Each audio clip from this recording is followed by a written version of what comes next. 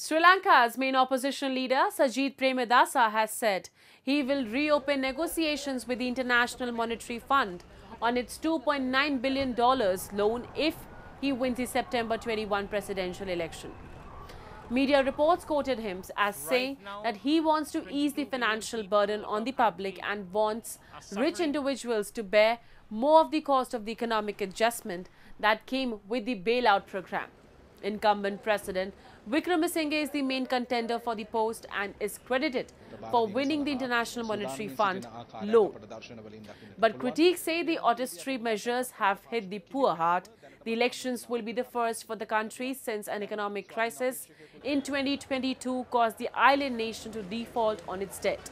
Another main contender is Anura Kumara Dissanayake, a candidate with the roots in Marxist socialist policy.